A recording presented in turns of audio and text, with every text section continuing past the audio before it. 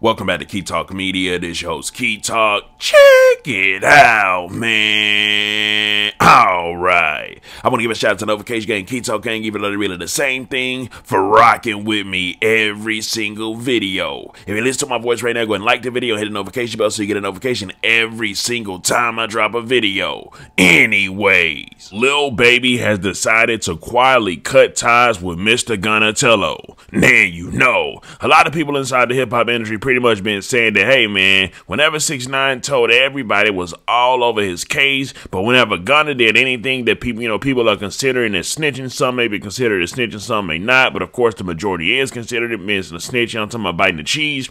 Everybody being quiet. Why everybody ain't, I'm talking about speaking out like they were doing with 6ix9ine? Now you know. Well, it all started with the family of Young Thug by unfollowing Gunna, that pretty much, had everybody like, yeah, dang, the whole family unfollowing him. Yeah, Thug probably not rocking with him. And now it's also traveled to Lil Baby. Now you know, a unfollow from Lil Baby is actually a really big thing because the artists within the music industry, most of them are not original. Most of them actually literally follow after whatever the biggest artists do, and of course, as of right now, Lil Baby is one of the biggest of all the artists within the industry, probably like top 3 technically.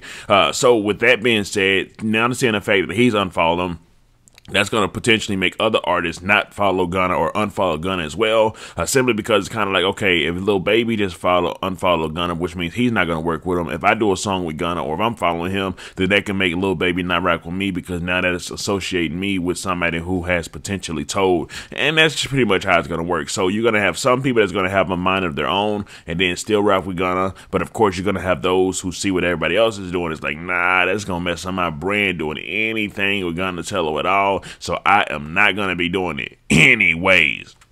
Speaking of that word Lil Durk actually just came out and he played off that word. He dropped a snippet from a new song and he pretty much said, oh my God, what happened to Virgil? He probably gonna tell, taking advantage of pretty much what everybody's saying right now about Gunna. So I guess we'll just have to see how it all goes. Like I say, it's kind of like a domino effect. One person do it and then it starts to just fall down and everybody goes to do it. Like I said, started off with Young Thug's family, little guy that ain't rocking with him, that funk guy came out, said something, and he kind of reversed what he said. I don't know. Even though he took a plea deal too and potentially got to take the stand, because every single person that took a plea deal, it literally said at the bottom that if called, they will have to take a stand. Now, everybody may not get called, so everybody may not have to take a stand, but that is a deal that they actually took. So like I say, man, we'll just have to see how it goes. Let me know something. Do y'all think that, other people will rock with Gunna? Or actually, if Young Thug gets out, he's like, oh, you know what? It's all good, man. He's still wise. He can rock with him. Do you think people will still rock with him and cover their eyes over the street rules of no snitching and still rock with him? Or do y'all think it's going to be people like,